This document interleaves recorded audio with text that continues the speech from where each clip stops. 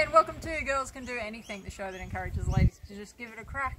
Today we bought a second-hand fish tank and stand, and we're just checking it over to make sure it's all in working order. We've seen that on the stand here there's a bit of wood rot here, which shows that there's been water sitting on here for quite a while. So we're going to do a bit of repair on this corner. The other thing we're going to do, this is a fish tank, we're going to make sure that it's not leaking anywhere. Given this a really good dig out, but you can see that it's quite deep, so we're actually going to take this piece out and replace it, and then we can wood putty the rest and we'll be good to go.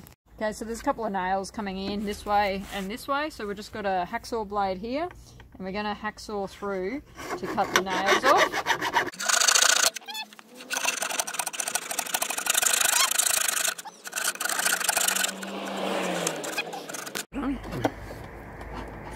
Alright, so we've got a couple of nails down this end, but hopefully we can just pull it out.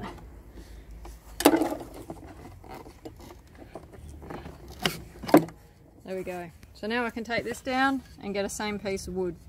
We can see this one was pretty rotted out, and rather than us having to fill all of that, we're going to, rather than just get another piece that fits there, we're going to chisel this out a bit further, and I'm going to do a long piece that's going to go right across there. It's going to brace it.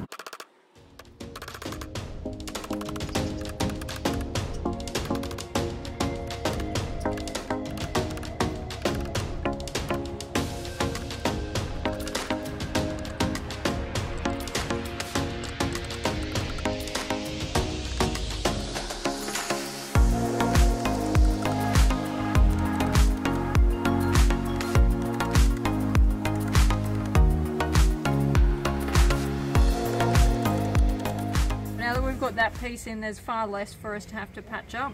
So I'm just going to use some of this. It's a wood blend. It's just for patching wood. Just some that I had left over. It doesn't really matter what colour it is because we're not going to see it anyway. But it says to also only do it in depths of 10 mil, which is 1 centimetre. So I'm not going to fill it right up now. I'm going to get some in there and then let it dry. And then come back in 2 hours and fill up a bit more. This one's fine, I can do this side. It's dried out now, but because it's quite cold weather, it's taken quite a while, but we're going to fill that up a little bit more and then we'll be done. This has all been dried out, it's been a couple of days. The issue we've got is this piece of wood here is just 1/2 mil higher than the rest of the surround, so we're going to get it, we're going to sand it down, get it nice and flat so that the whole of the frame is flat for the fish tank to sit on.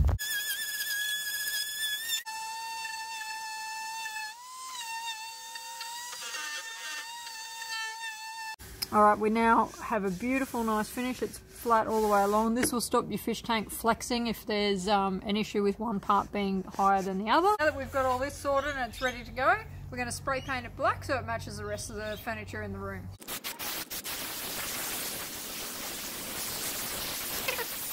Okay, now we've finished painting it, we're going to move it inside and set up the fish tank. Check out my other video on how we fixed the fish tank and stopped it from leaking, and we'll show you the end result.